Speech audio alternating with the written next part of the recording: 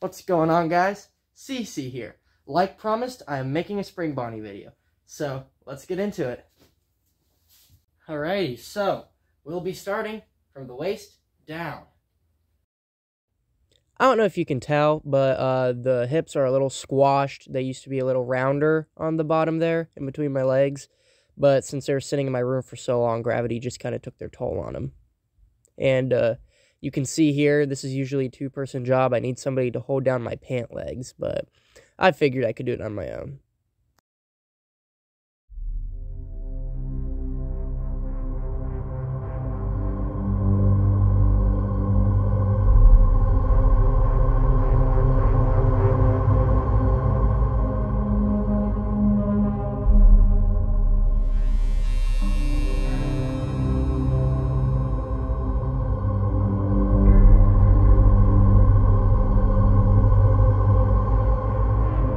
Alrighty, time for the chest and arms.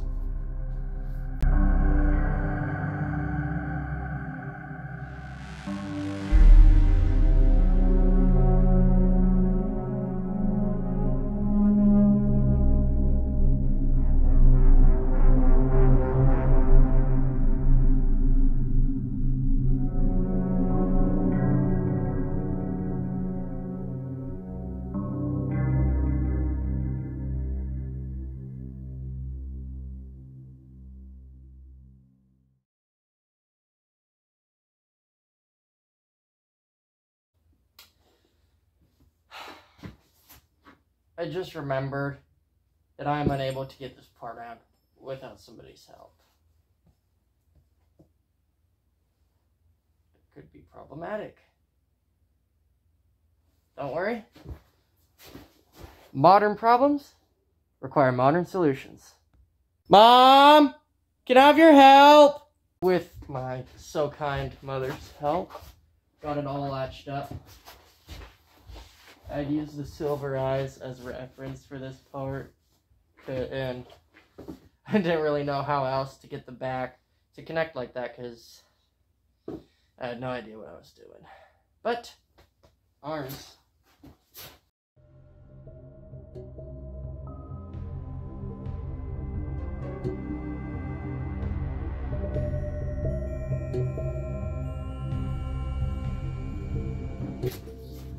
Here are the gloves I made.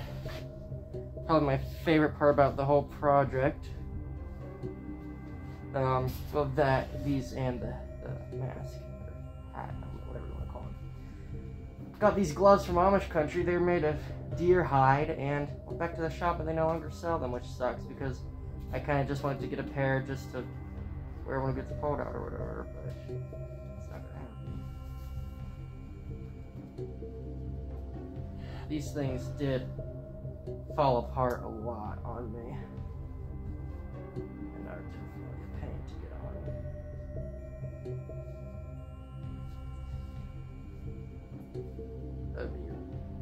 I think I've made a critical mistake. When I had first made the gloves, I tried making there a way where I could take the yellow parts off so I could just wear them as normal gloves, but it didn't work out, so I just ended up gluing them on.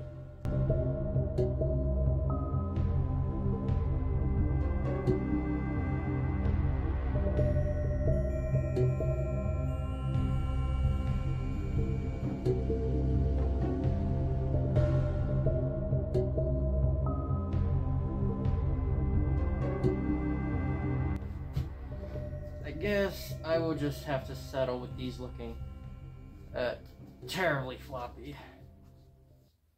Because, yeah. And for the final part, the mask. First I gotta get my head out of here. Alright.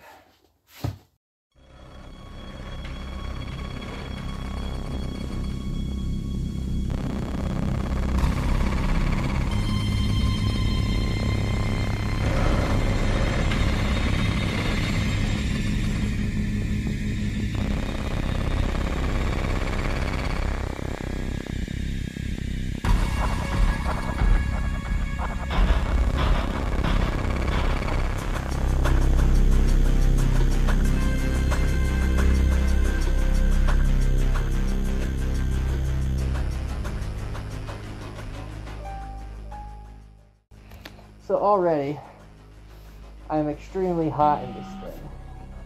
And one of the problems I had when building it is that the head don't fit quite well on top of the body.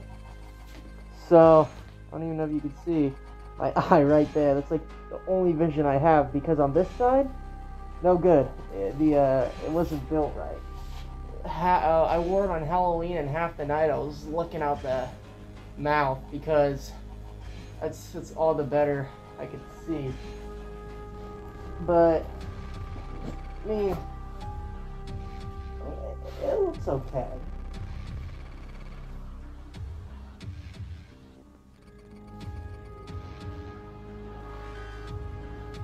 Yeah. For what it's worth, it's alright. Now I'll be doing what I can for a full body demonstration, so if you're not too interested in that, just go ahead and skip to the timestamp on screen.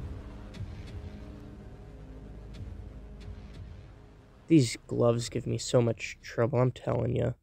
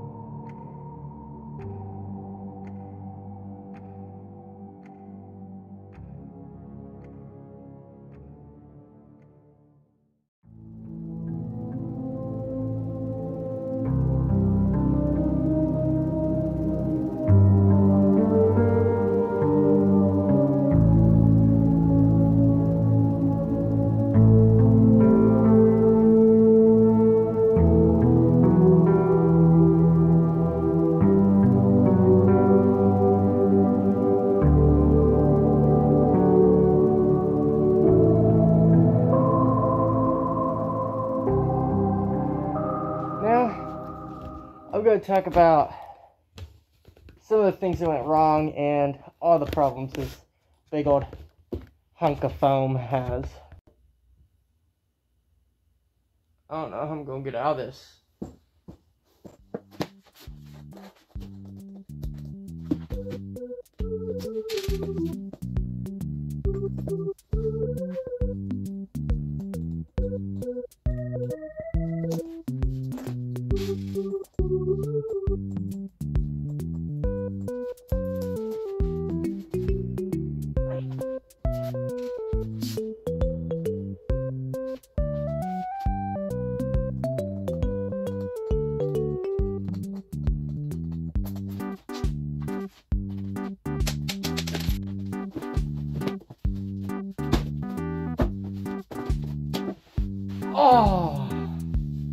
Oh, sweet relief.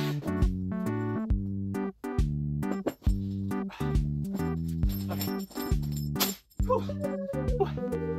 Oh, that's a lot better. Alright, now let's discuss the pros and cons of this thing. The pros? I got a flippin' ding-dong Springbonnie. Look at this thing. It's beautiful. Yeah, I mean, it looks really cool. I usually have it set in the corner of my room, sitting there looking all slumped over. I think it's really cool. Also, this flower right here, there was I wore this out on Halloween, and somebody was dressed up as a ghost, like covered in blood and roses, and they gave me one of their roses. That was really nice of them. So I always like to keep that right on his ear. Now, I'm going to list the cons, and that's a rather large list. I don't know what the heck I was thinking with using all these bolts. That just makes things super inconvenient. I wanted there to be 2 buttons down the front, but I only had 1 silver button that looked like that. And you can tell I screwed up all of the hot glue and all this stuff right here. The right glove here, the inside, since the gloves were 2 layered, the inside layer usually ends up peeling out, which is really inconvenient. This is a common problem throughout. Instead of using some sort of straight edge or whatever to like cut this and make it look all flat and whatever, or maybe even stitching it together, I just cut it crappily and glued it over. I don't know why I did that. If you take a look at the top of this, it's nice and curved. But for some reason, all these, I just left them flat. Next time I do it, I will have them curved a little. And I will not be using EVA foam. That stuff gets way too hot. You need a flashlight to see in here, but the heel is all folded in and whatever, which makes it really hard to put on. And when I made this, you're supposed to have 4 toes. It has 3 barely even visible ones. I formed them terribly. This thing just, ugh. Legs don't really have any form of connection, which kind of stinks. Like they just, like you saw, they just kind of sit there. I built the thigh joints really bad. As you can see here, this one has a big opening to fit, but then this one's just like a tube. It doesn't have any thigh shape to it. This guy, although my favorite piece of it all, causes me the most troubles. First, oh, would you look at that? So this is actually one of the biggest problems I had. I'm a genius. I thought it'd be a good idea to use real metal hinges and screw them into the foam. Well, on Halloween, when we were walking around, one of the screws actually fell out. So, I might have given someone a flat tire. And then the other one fell out. Who knows when? That could have been as I'm filming. I have no idea. The teeth, look at that. They're flimsy. When I actually went out on Halloween, I didn't have any thick white EVA foam. I used 2 layers of thin stuff, which is why you can see all that nasty right there. Eyes are just whatever. They weren't put quite in the proper spot. The worst part, I thought it would be a good idea to use wooden screws to keep the ears on. What kind of genius does that? Oh yeah, and I used metal hinges here too. Screwed it in. Of course, it didn't work here, so I had to glue it together and use sticks and junk. It's just so heavy too. It's the only part that's 2 layers. I did that because the first layer sucked, and well, yeah.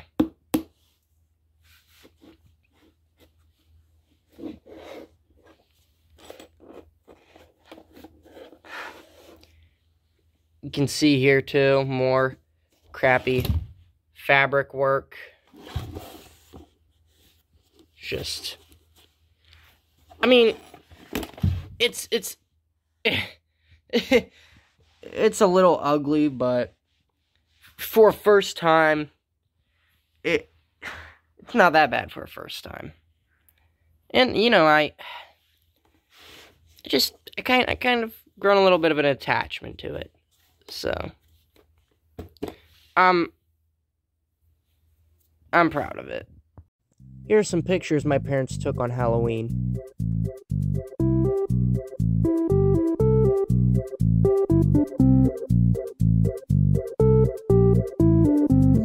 I had taken a bunch of progress photos while I was building it, and I was going to put them all together and upload them to YouTube, and they were all on this tablet, but yeah, I don't think that's going to happen.